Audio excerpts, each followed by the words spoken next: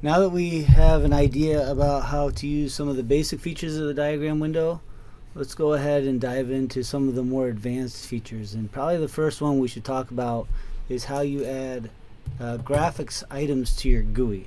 So a good graphic is really going to be an important sort of centerpiece to a nice professional looking GUI, and it's going to provide a visual framework that you can use to add inputs and outputs. There's a few ways to add graphics items to the diagram window. One of the easiest is to generate the graphics object in an external drawing program, and then select the object and copy it to the clipboard, and then finally paste it into the diagram window. So I like using Canvas, but really any drawing program is going to work. So here in Canvas I've generated a drawing of a ranking cycle that has reheat, and I can select and copy this drawing here. I'm just using Control C or the copy command, and then I'll return to ease, and I'll make sure the diagram window is in development mode, and then I'll use the paste command here in ease to paste the graphics object into the diagram window. If you have the annual or the commercial versions of ease, then you really can only use a bitmap or an enhanced meta file when you're doing this. In the professional version, which is the version I'm using here, you're going to see that you get this paste format dialog pop up if the graphic object is available in more than one format. In most cases, the device independent bitmap or the enhanced meta file is probably your best choice. Objects that are pasted as bitmap in particular are likely to require a large amount of memory and not scale very well. Selecting the paste button is going to paste the graphics object right here in the diagram window, and then you can drag it around wherever you'd like in sort of the usual way. If you select it, you see you get these 8 handles, and you can use those to resize the object as well. If you depress the shift key while you're doing this, then the aspect ratio of the object is going to remain unchanged. So you can also generate objects using any of these graphics primitives that you can see here on the toolbar.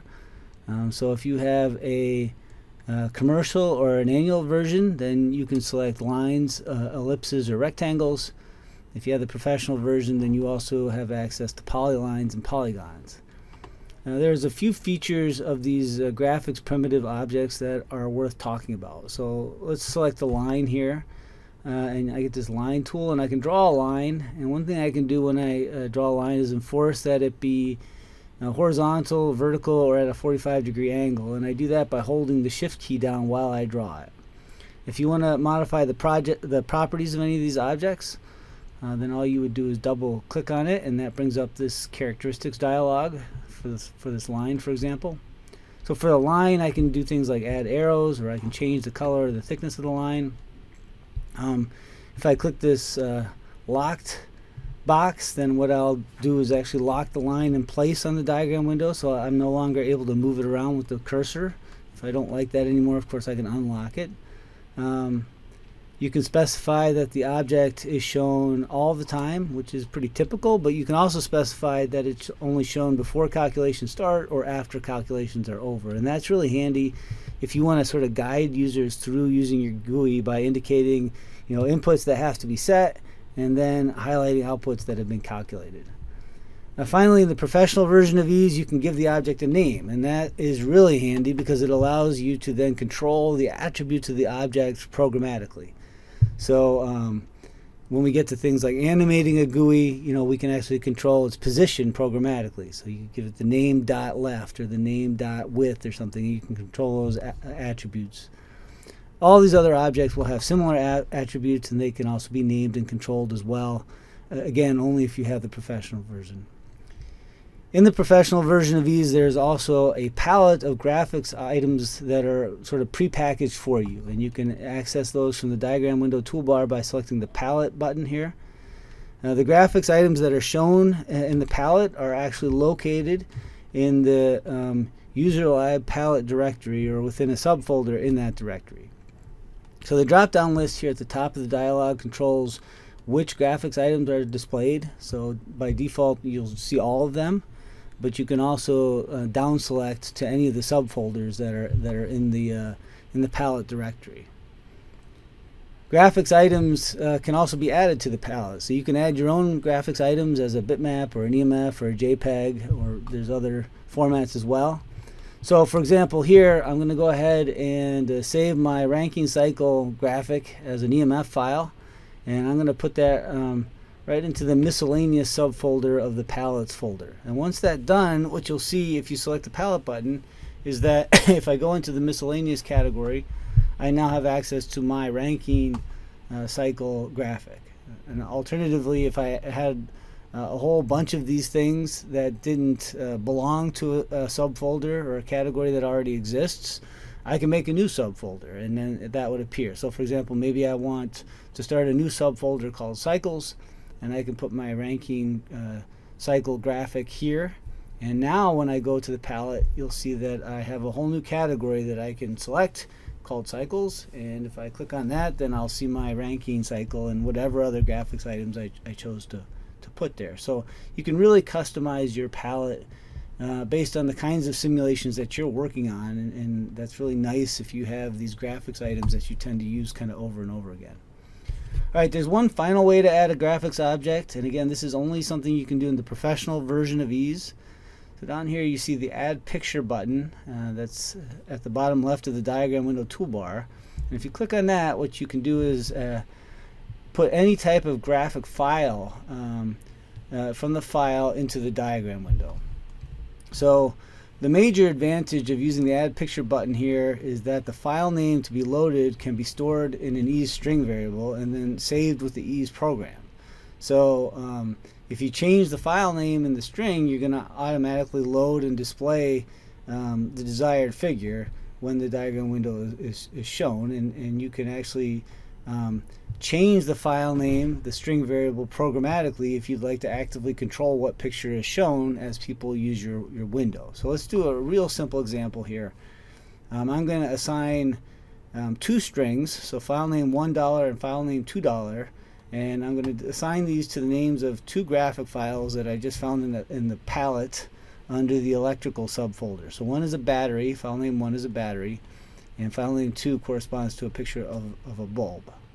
So now I'm going to select the Add Picture button from the diagram window toolbar here, and that brings up this dialog.